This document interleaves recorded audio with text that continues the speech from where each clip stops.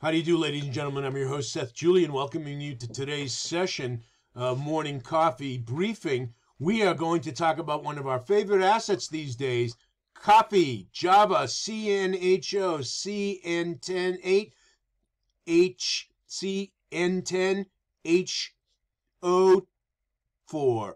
Caffeine, coffee, Java. And look at the price. It's moving and moving up fast.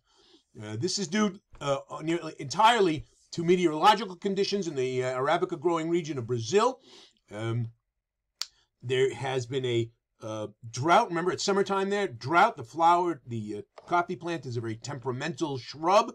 The flowering and the productivity in any given year can, and this year it will, affect the following year's growth. It's a really unusual circumstance we have, but that is how it looks, and price is going up. By the way, Arabica coffee is considered the higher quality of the two main types of coffee. There's Arabica and Robusta. Robusta is used by the giant coffee brewers, mostly to make instant coffee and lower quality coffee. And the higher quality coffee, universally purchased by Starbucks, is Arabica. And it is up, and away.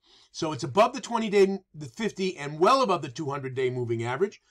We see on the chart that it's up on a month for 545, up on 3 months, up on 6 months, up on 11 months, up 100% in a year. So I think that says about all we really need to understand about this. Volume is way above average. It's surging. These conditions are not likely to change. Oh, yes, and one last thing. Coffee is one of the most inelastic commodities in the world, meaning that its demand isn't affected directly by price.